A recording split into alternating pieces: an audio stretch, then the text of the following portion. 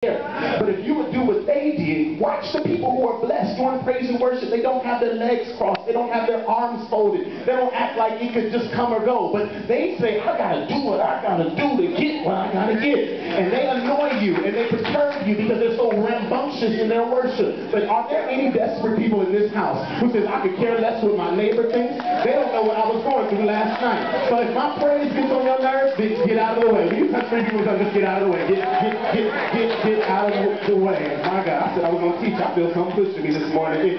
If you go back in the book of Isaiah, one of my favorite books, they call him the eagle-eyed prophet. And when you survey the book of Isaiah, during chapters 1 through 39, it talks about retribution and great judgment. You will see God talking about punishment that should come upon Israel. And then when you switch over to chapter 40, there's a sharp contrast, so much that many theologians think that it was a different writer who writes the second half of the book of of Isaiah. Because Isaiah comes in Isaiah chapter 40 and he says, comfort ye my people, saith the Lord. I learned that in Bible Bowl, praise the Lord. And what happens is he says, speak comfortably to Jerusalem, that her warfare is accomplished. You remember that, Jay? And that her iniquity is pardoned, for she hath received of the Lord's hand double for all of her sins. And what I notice in Isaiah is that I serve a God of judgment who says, I am not playing with you. But the same God who says, I'm going to beat you is also the God who says, I'm going to love you. Aren't you glad that God's love goes past your sin? Oh my God. The Bible says, where sin did abound, grace did much